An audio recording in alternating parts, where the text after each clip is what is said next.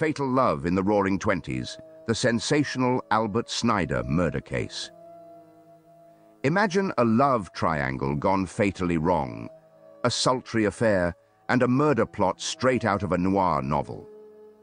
This is the story of Albert Snyder's murder, a tale of deceit, seduction, and death in the Roaring Twenties. Welcome to Whispers of Guilt, where we dive deep into history's most intriguing and chilling murder cases. Today we're unraveling the twisted story of Albert Snyder, a successful art editor whose life was cut short in a plot driven by love and greed. But what happened on that fateful night in Queens, New York? Stay with us as we dissect the details of this notorious crime. Our podcasts delve into complex and sometimes deeply unsettling events. We understand the impact these narratives can have. Should you find yourself in need of assistance or support at any point, we strongly encourage you to reach out to your local crisis centers. Your well-being is paramount, and help is available. Albert Snyder and his marriage. Let's delve into the life of Albert Snyder, his marriage to Ruth Brown, and the family dynamics that lay beneath the surface. In the bustling borough of Queens, New York, Albert, an art editor for a prominent magazine called Motorboating, lived what seemed to many a typical, prosperous life of the Roaring Twenties. His professional success was notable, but it was within the walls of his home that a more complex and darker story unfolded. Albert's personal life seemed stable. He was married to Ruth Brown, a former telephone operator. Ruth was known for her beauty and vivacious spirit, qualities that no doubt caught Albert's eye. Together, they lived in a modest home in Queens, and to the outside world, their marriage appeared conventional, perhaps even idyllic. They shared common interests and moved in well-to-do social circles. In 1918, Ruth gave birth to their only child, a daughter named Lorraine. The arrival of a child typically brings joy and a sense of continuity. However, for Albert, who harbored a preference for a son, Lorraine's birth was a source of disappointment. This discontentment spilled over into the family dynamics, shaping the household's emotional landscape. Albert's demeanor towards his wife and child was far from the loving, protective role one might expect. Reports and later accounts suggest that he was emotionally and physically abusive. He blamed Ruth for not providing a son, demanded perfection within the home, and resorted to physical violence when his expectations were not met. Both Ruth and young Lorraine bore the brunt of his anger and dissatisfaction. The marriage that to outsiders might have appeared ordinary was marred by fear, control, and violence. Ruth, trapped in an unhappy and abusive marriage, was left yearning for an escape, for a semblance of the love and affection she was denied at home. This deep unhappiness and desperation set the stage for her fateful encounter with Judd Gray and the tragic events that would follow. As we reflect on Albert and Ruth's marriage and the family they built, it's crucial to understand the hidden pains and pressures that simmered beneath the surface. The abuse and domestic turmoil undoubtedly shaped the lives of Ruth and Lorraine, contributing to a cycle of despair and ultimately leading to catastrophic decisions. In our exploration of this case, the story of Lorraine, an innocent child caught in the crossfire of her parents' tumultuous relationship, reminds us of the often unseen victims of domestic violence. Her life, forever altered by the actions of her parents, is a poignant testament to the lasting impact of familial strife. The entrance of Judd Gray.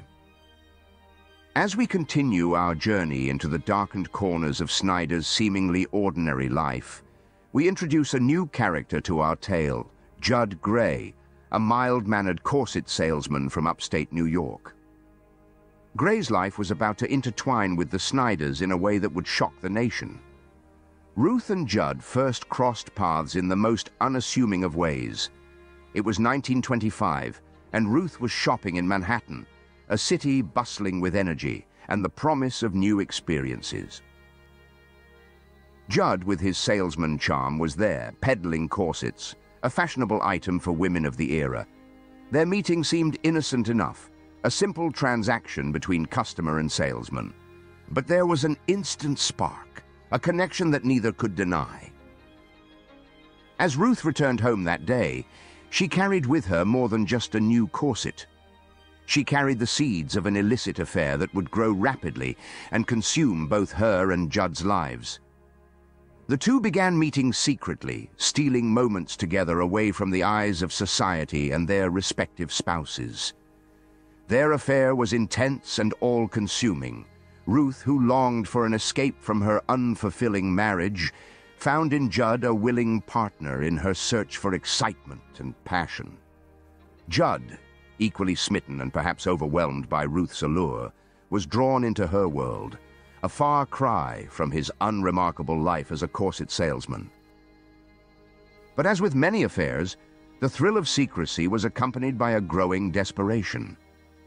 Ruth and Judd's relationship became a tangled web of lies and deceit. As they sought more time together, the risk of discovery grew, and with it, the realization that their clandestine love could not continue indefinitely in the shadows. Driven by a dangerous mix of love, lust, and desperation, Ruth and Judd began to contemplate a dark solution to their predicament. A solution that would allow them to be together without the obstacles of their current lives. A fatal solution involving Ruth's unsuspecting husband, Albert. What began as a whispered promise of love and escape was morphing into a sinister plot. The stage was set for a tragic drama that would leave no one unscathed. In our next segment, we'll delve into the fateful decisions and actions that transformed an adulterous affair into a headline-grabbing murder. The plot against Albert Snyder was taking shape, and soon the world would know the deadly lengths to which Ruth and Judd would go for their forbidden love. The murder plot. As the affair between Ruth and Judd continued to burn with forbidden intensity, their desperation led them down a treacherous path. No longer content with sneaking around, they began to devise a deadly plan that would rid them of the one obstacle to their happiness: Ruth's husband, Albert Snyder. But as we'll see, their path to freedom was fraught with missteps and botched attempts. The couple's initial attempts at murder were almost comical in their failure, reflecting their inexperience and perhaps subconscious hesitation. On several occasions, they tried to kill Albert by engineering accidents. One scheme involved rigging a shelf to fall on him, another to gas him in his sleep. Each attempt, however, failed, either due to poor execution or sheer luck on Albert's part. But with each failed attempt, Ruth and Judd's resolve only hardened. Their love, now twisted into something dark and obsessive, wouldn't allow them to turn back. It was during this time that they decided to take a more direct, brutal approach. On the night of March 20th, 1927, Ruth and Judd set their final fatal plan into motion. Judd, armed with a heavy window sash weight, entered the Snyder home in Queens, where Albert lay sleeping, unsuspecting of the horror that awaited him. Ruth, playing her part in the gruesome tableau, ensured the way was clear. In the dark of the night, Judd struck Albert multiple times with the weight, but the man wouldn't succumb easily. A struggle ensued, awakening the household. It was chaotic, noisy, and bloody. Finally, to silence Albert's dying groans and ensure he wouldn't rise again, Ruth and Judd strangled him with picture wire, a grim and personal touch given Albert's profession. The deed done, Ruth and Judd attempted to stage the scene as a burglary gone wrong. They ransacked their own home, binding Ruth and locking her in a closet to paint her as another victim of the supposed intruder. It was a hasty and poorly constructed cover-up, one that would quickly unravel under scrutiny. As dawn broke over Queens, the murder of Albert Snyder was discovered, setting off a chain of events that would lead to one of the most sensational trials of the decade. The clumsy attempt to disguise the murder as a robbery, the multiple failed attempts prior, and the passionate and deadly affair between Ruth and Judd would all come to light, shocking the nation and sealing the fates of the murderous lovers. In our next segment, we'll explore the aftermath of the murder, the investigation, the trial, and the sensational media frenzy that followed. Stay with us as we continue to unravel the tragic story of Albert Snyder's murder and the fateful decisions that led to a deadly end. Discovery and investigation. As the sun rose on the quiet Queens neighborhood on that fateful March morning, the brutal murder of Albert Snyder was about to come to light. The stage was set, the players in place, but the curtain was about to be pulled back on the grim scene, revealing the true nature of what had transpired in the Snyder home. It was the housemaid who first discovered the chaos. Upon entering the Snyder home, she found Ruth bound and locked in the closet, portraying herself as a victim of a violent robbery. Ruth's initial account to the authorities painted a picture of unknown intruders who had killed her husband and attacked her. But as detectives surveyed the scene, inconsistencies and suspicions quickly arose. The crime scene itself seemed overly theatrical. Valuables were left untouched, and the way Ruth was tied up didn't quite add up. Her story was fraught with discrepancies and lacked the genuine fear one would expect from a true victim. Detectives noted her calm and composed demeanor, which seemed at odds with the brutal murder of her husband. As the investigation deepened, the focus shifted to Ruth and her behavior leading up to the murder.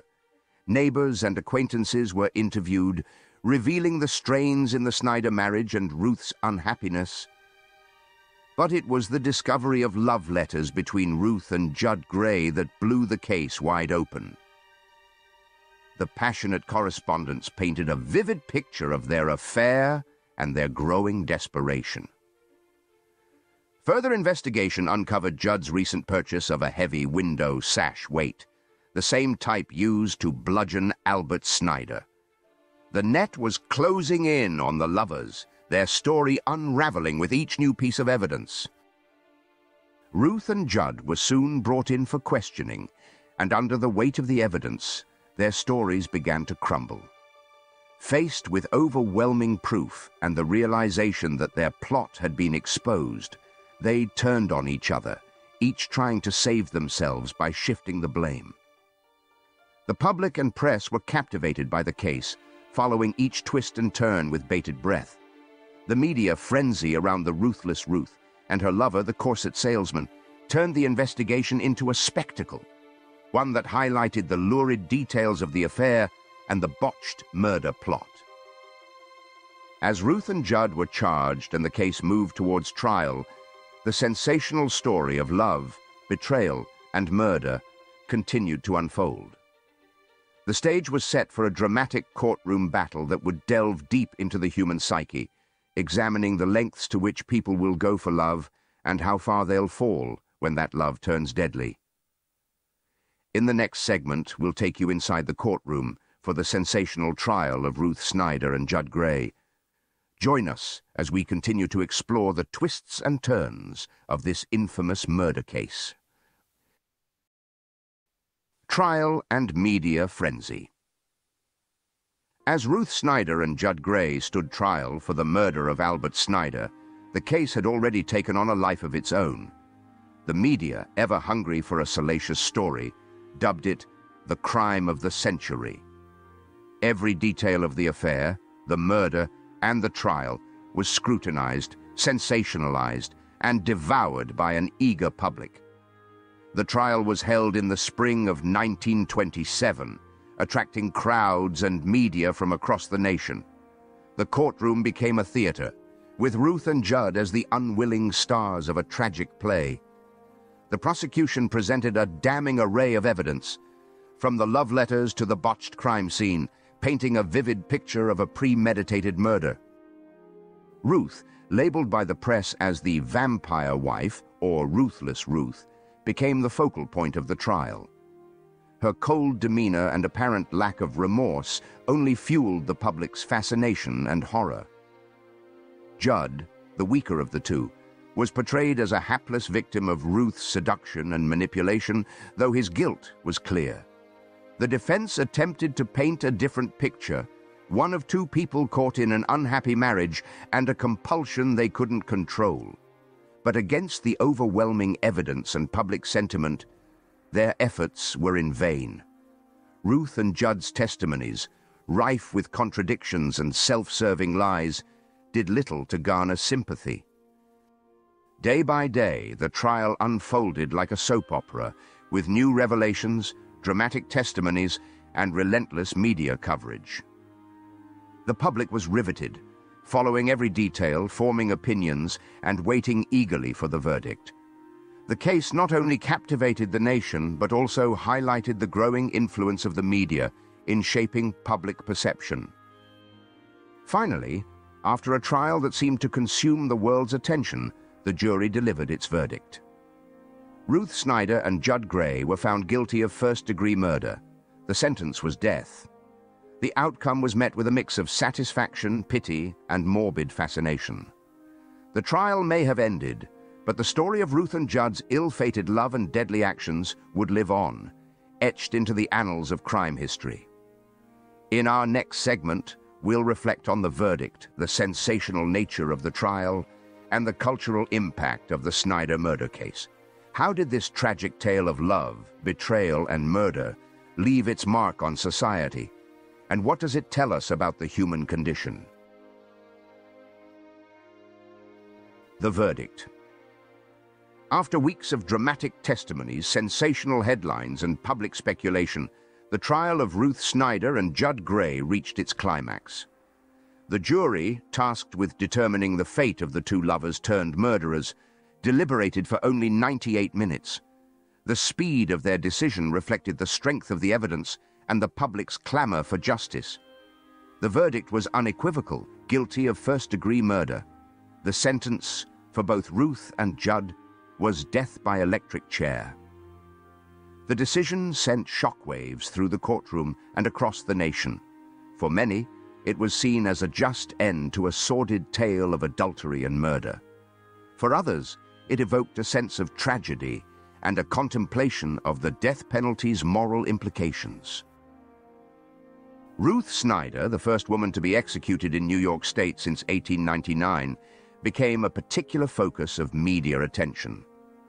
The image of a woman facing the electric chair was both horrifying and fascinating to the public.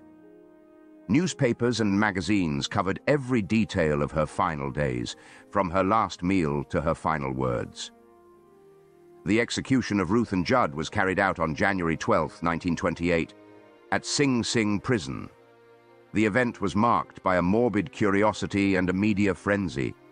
One reporter even managed to sneak in a camera, capturing Ruth's final moments in a chilling photograph that would become iconic.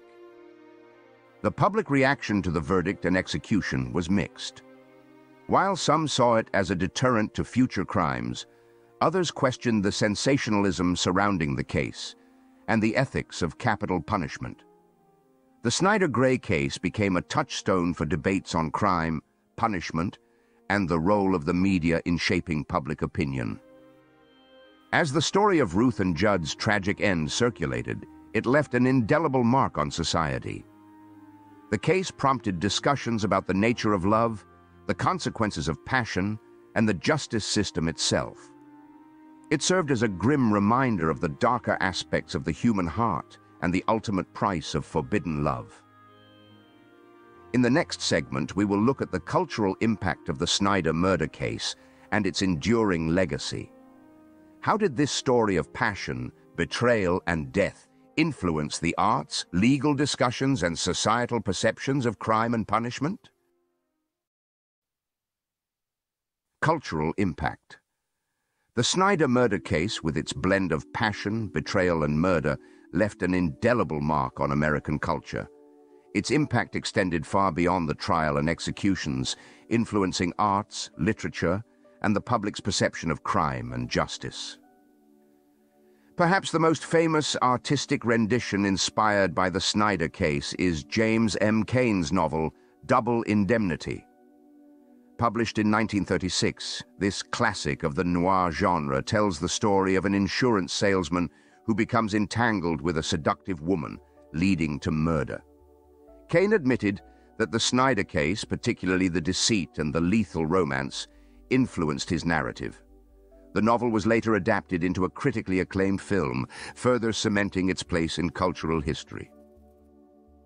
Beyond literature and film, the case also influenced the true crime genre, becoming a staple story for those fascinated by the darker side of human nature. It sparked discussions about the roles of women, the sanctity of marriage, and the motivations behind such heinous acts. The media coverage of the Snyder case set a precedent for how sensational crimes were reported and consumed. It highlighted the growing appetite for lurid details and the dramatic narrative, aspects that continue to characterize true crime reporting to this day. The public's fascination with Ruth Snyder in particular reflected changing attitudes towards female criminals and their portrayal in media. The Snyder case also impacted legal discussions and public awareness of the death penalty. The spectacle of the trial and the executions prompted debates about justice, the penal system, and the morality of capital punishment. These discussions continue in various forms, shaping attitudes and policies regarding crime and punishment. As we reflect on the Snyder murder case and its cultural impact, it's clear that this tragic tale of love and death resonates far beyond the lives of those directly involved. It serves as a cautionary story, a source of artistic inspiration, and a catalyst for societal reflection on the nature of crime, punishment, and the human condition. As we close this chapter, we invite you to consider how the Snyder case reflects broader themes of love, justice, and the role of media in shaping our understanding of crime. Legacy. It's time to reflect on this story's lasting legacy and what it reveals about society, both then and now. The echoes of this story continue to resonate, offering insights into human nature, justice, and cultural narratives. The Snyder case remains a touchstone in true crime history, a story that people return to for its compelling narrative of forbidden love, betrayal, and tragedy.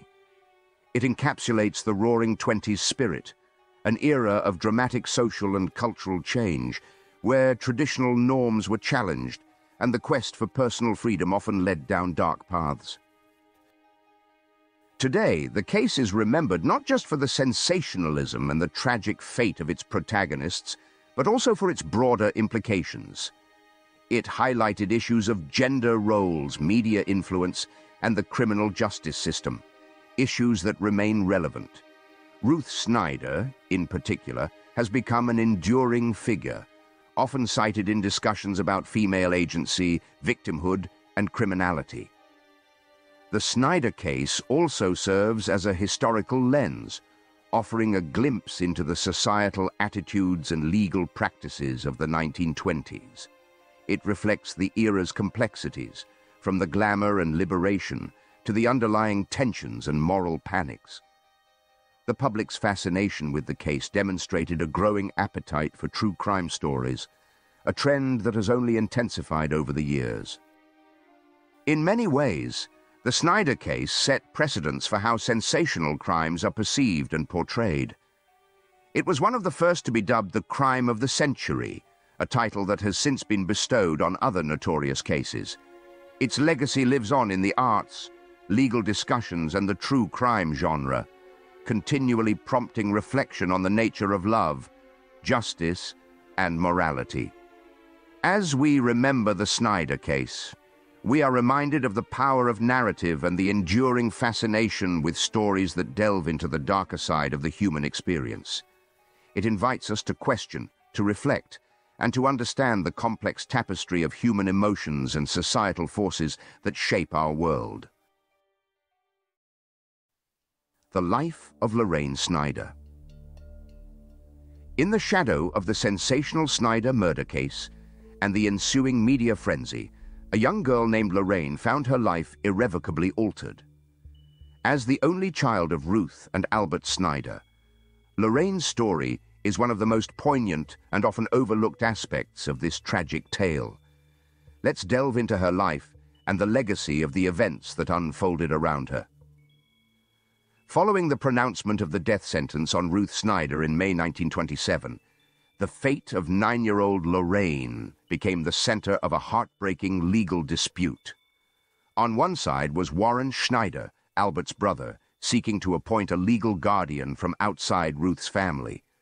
On the other side stood Josephine Brown, Ruth's mother, who had been caring for Lorraine since the murder. In these tumultuous times, Lorraine found a semblance of stability with her maternal grandmother, Josephine Brown, who was ultimately awarded guardianship on September 7, 1927. Despite the disputes and the tragic notoriety surrounding her parents, Lorraine was placed in a Catholic institution where she resided during her mother's execution, a decision made to shield her from the final painful moments. The financial aftermath of the murder also impacted Lorraine's life. The insurance policies Ruth had taken out on Albert's life became the subject of legal wrangling. While one policy was paid out to Gray's daughter without contest, 2 other policies worth a combined total of $45,000 were subject to a lawsuit by the insurance company, claiming they had been issued fraudulently. In the end, the court ruled the policies invalid, leaving the family in financial distress and unable to benefit from the insurance. Amidst the legal and financial battles, a personal story unfolded. While incarcerated, Ruth Snyder wrote a sealed letter, entrusting it to be given to Lorraine when she is old enough to understand. The contents of this letter remain a poignant mystery, a final message from a mother to her daughter, clouded by the tragic circumstances of their lives. As the years passed, Lorraine grew up in the shadow of her parents' infamous legacy. 1 year after her mother's execution, she was reportedly aware of her parents' deaths, but not the gruesome details surrounding them. The efforts to protect her innocence and provide a semblance of normalcy in a life marked by such public tragedy reflect the enduring love and concern of those who cared for her. Lorraine Snyder's story is a reminder of the often unseen victims in sensational crimes, the children and family members left behind to piece together their lives from the fragments of public scandal and personal loss. Her legacy challenges us to consider the far-reaching consequences of our actions and the resilience of the human spirit in the face of unimaginable adversity. Podcast Takeaway: Reflections on crime, love, and betrayal. As we close the chapter on the Snyder murder case, we're left with lingering thoughts and emotions. This tale of crime, love, and betrayal delves deep into the darker side of human desires and the tragic consequences that can ensue. It's a story that forces us to confront the complexities of the human heart and the thin line between love and obsession. The case highlights how easily love can turn to jealousy, desire to desperation, and affection to destruction. It reminds us that beneath the surface of everyday life can lie turbulent emotions and hidden motives. Ruth and Judd's actions serve as a stark reminder of the potential for ordinary people to commit extraordinary and heinous acts. But beyond the individual tragedy and the sensational headlines, the Snyder case invites us to consider broader questions. What drives individuals to cross moral boundaries? How does society react to and portray acts of extreme betrayal? And what can we learn about justice, punishment, and rehabilitation from such cases? As you reflect on this story, consider the societal and personal implications. Think about how media shapes our perception of crime and criminals. Reflect on the legal and ethical questions surrounding punishment and the death penalty. And most importantly, consider what this case reveals about the nature of human relationships and the societal constructs that govern them. The Snyder murder case, like many true crime stories, offers more than just a narrative of wrongdoing. It provides a mirror to our values, fears, and desires. It challenges us to look deeper into the causes of crime, the dynamics of relationships, and the framework of our justice system. We invite you to carry these reflections with you, to discuss them with others, and to continue exploring the profound stories that true crime offers. Thank you for joining us on this journey into the heart of one of history's most gripping murder cases. Until next time, keep questioning, keep seeking, and always strive to understand the deeper truths of the world around us.